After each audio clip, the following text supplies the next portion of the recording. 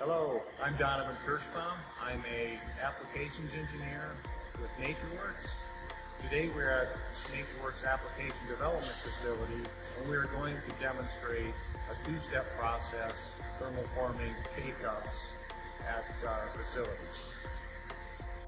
So we start the process with Ingeo sheet. That is a fast crystallizing sheet, our 2500 HP. We add a nucleant to that to actually increase the crystallization kinetics even faster for this process to give us the thermal stability we need in the cups. So as the sheet indexes through the machine, the first step is the oven. The oven starts preheating the sheet and starts driving a little bit of nucleation into the sheet prior to going into the forming process.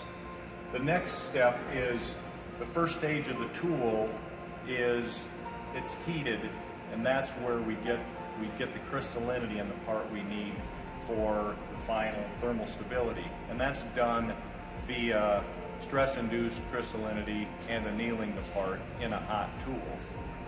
So once we've developed the crystallinity in the first stage, we index into the second stage of the tool, which is actually just a cooled tool, and that gives you the dimensional stability of the cup and your final dimensions of your finished product.